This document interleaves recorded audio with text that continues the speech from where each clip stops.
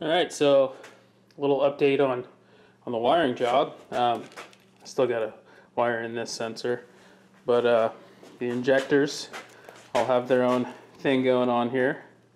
Probably could have paired up the banks, but I got them all on separate conductors, just for, it's going to be a little bit easier to identify. TPS sensor, we got the knock sensor right here. Still got to get a pigtail for this. Might just cut this off and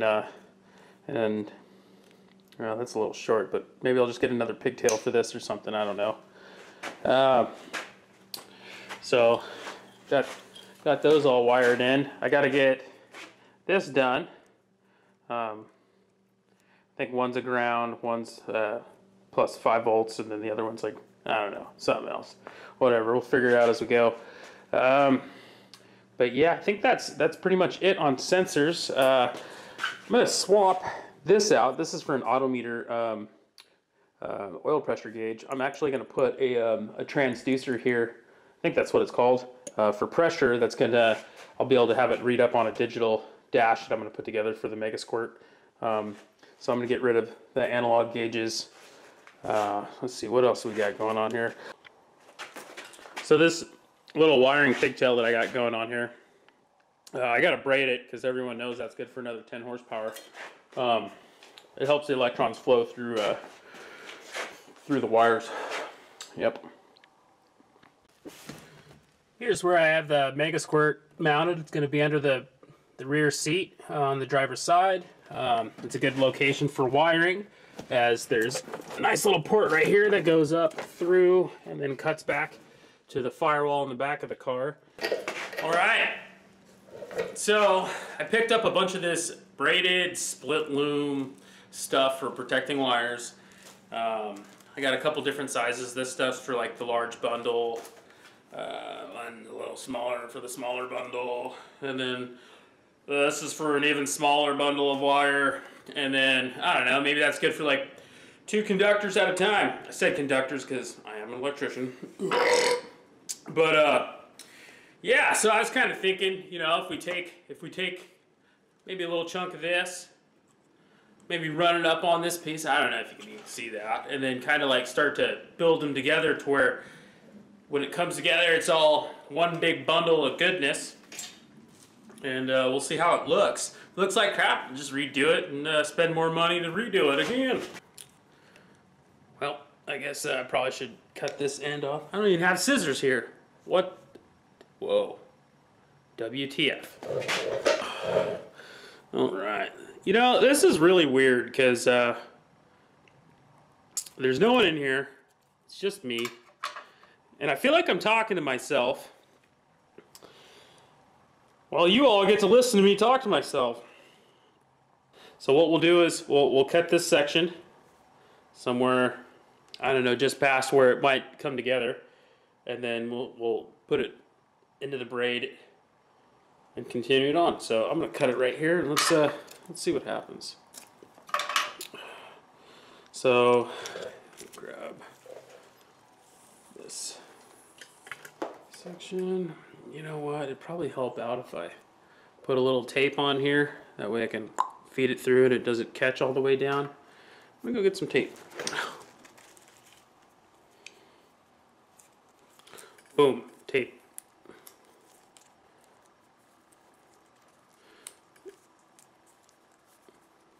I'm doing a really crappy job.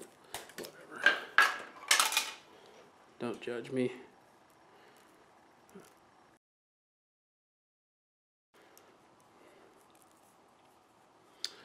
Alright, so this stuff's kind of like a Chinese finger trap. So you grab it, grab a little bit, well, you gotta pull, oh, what the hell is going on here?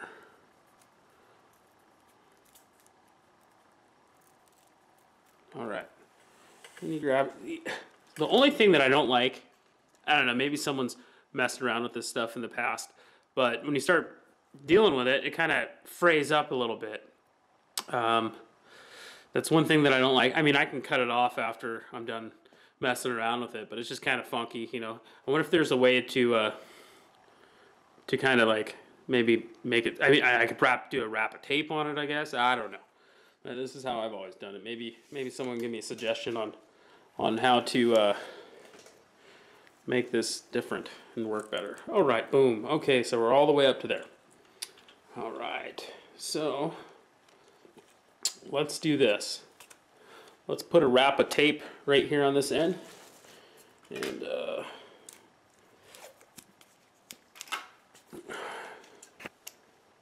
boop. Come on.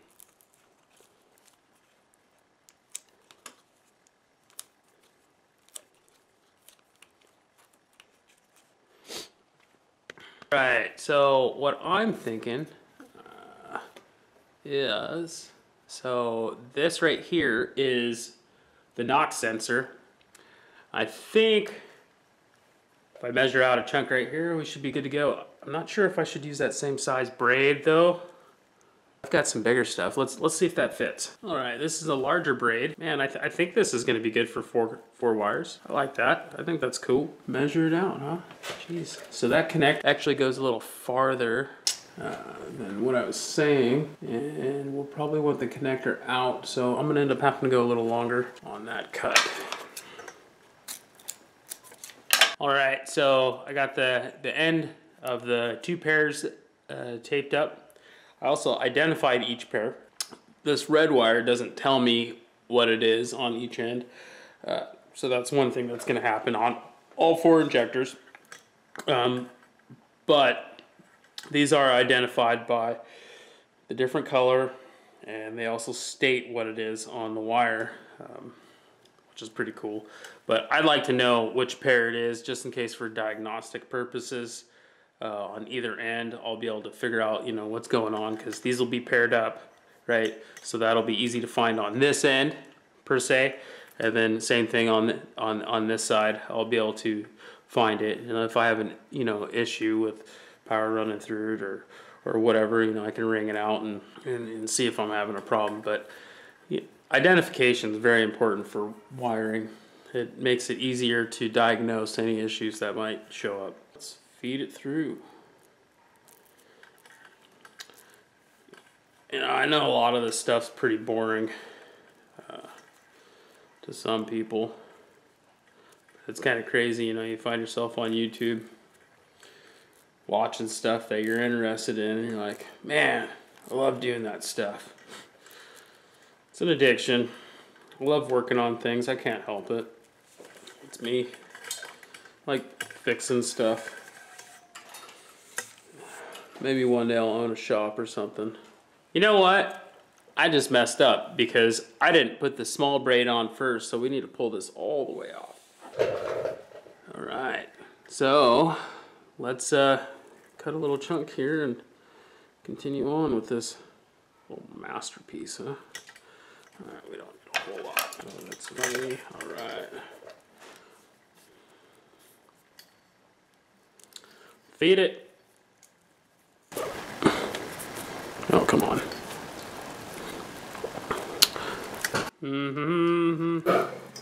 Finger trap it. All right.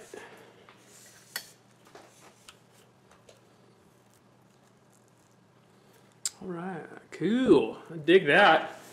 Let's put some tape on it, make it look even better. I think heat shrink would be pretty cool on this, but you know what? I don't really care.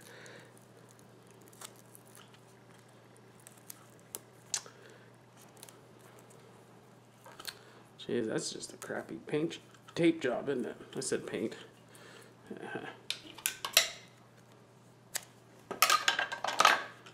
Let's all right, I think that's something doable, and then the other sheath will come up over this section, and then we'll be able to tape this piece. All right.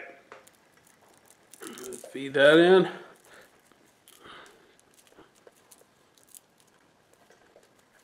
Feed it.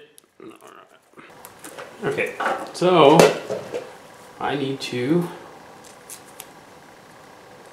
I think that's going to be enough.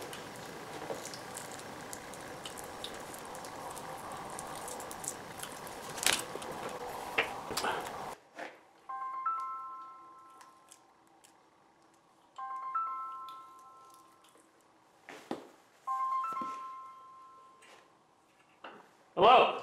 So if you think about it. Hey, hold on, stop for a second. I just want to let you know I'm making a YouTube video, and this is going to be on the video. So what happened? Okay, so if you think about it. Okay. I'll run the fuck out of it until the warranty's up and then see if I can fucking blow the pistons up. And it's like a brand new vehicle after the warranty. Oh yeah, hey, you know what? No worries, because I got you. You know, if you want to do a build on that thing, I know what to do. Yeah, see, there you go. That's for all your viewers.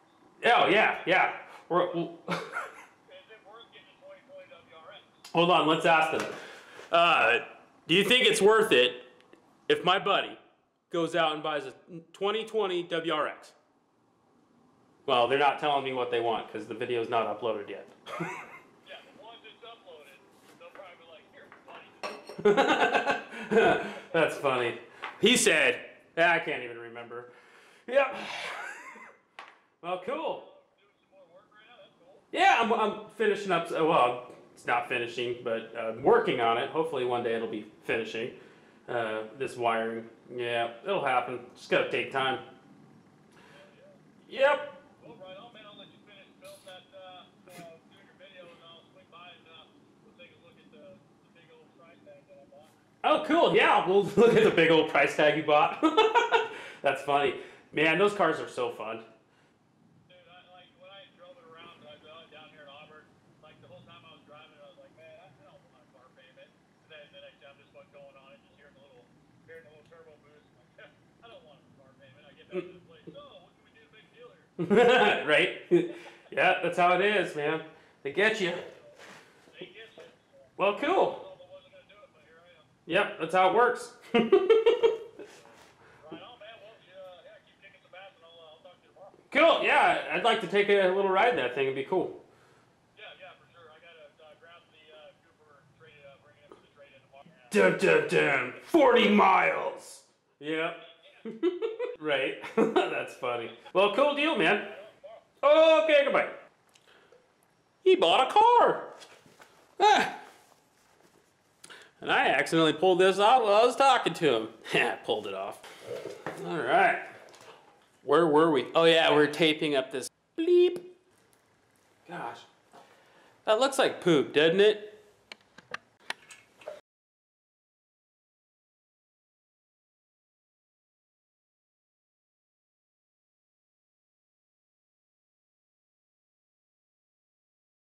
What do we do here? So that looks like about how much we need.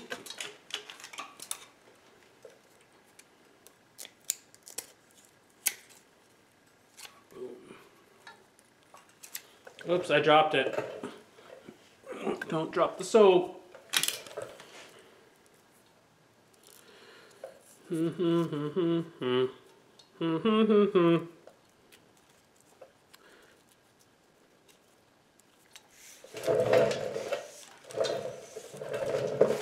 Oh, look at that, huh?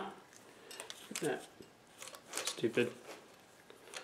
I still haven't even bolted down the fuel rails quite yet. It's just kind of on there all loosey-goosey. A little bit of 33 tape. Oh, you know what? This thing's made stupid. Tape kind of rolled over, and that's irritating. Boom. There we go.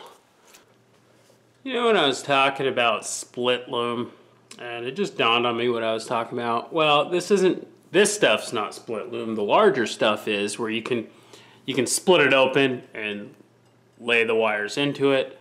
This stuff's not. Yeah, you gotta inchworm this crap on here. And it's good stuff. I mean, it keeps the wires from getting braided,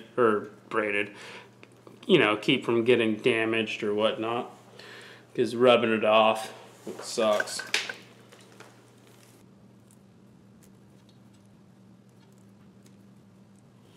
Oh gosh, this stuff's stupid. Let's cut some tape.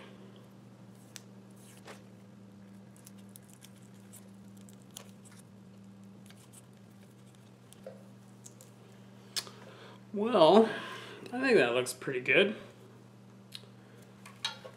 I'm gonna tape this together right here. I can get the stupid tape. Cool.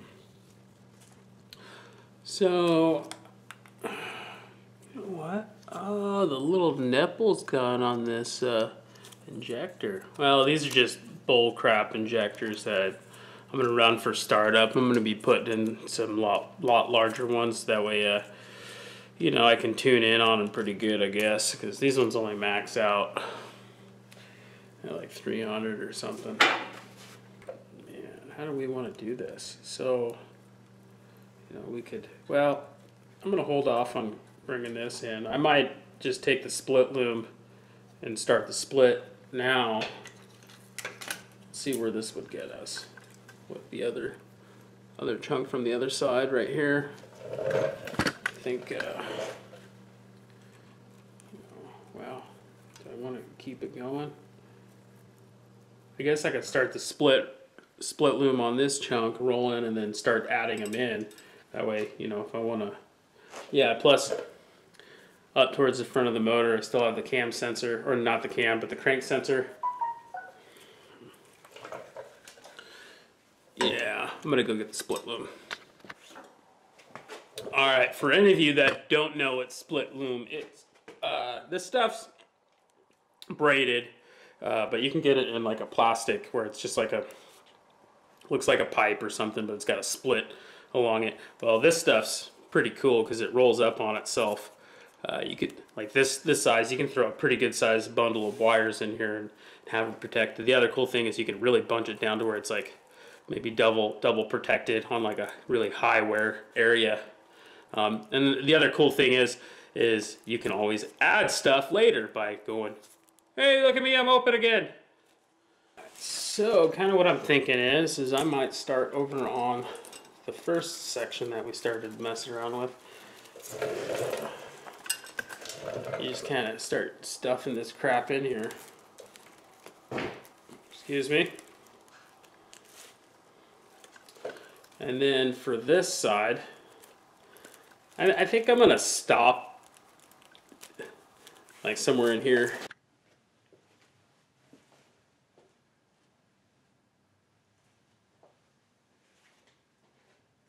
Hey, I thought I lost you for a second. If you like this video, subscribe and like it and subscribe.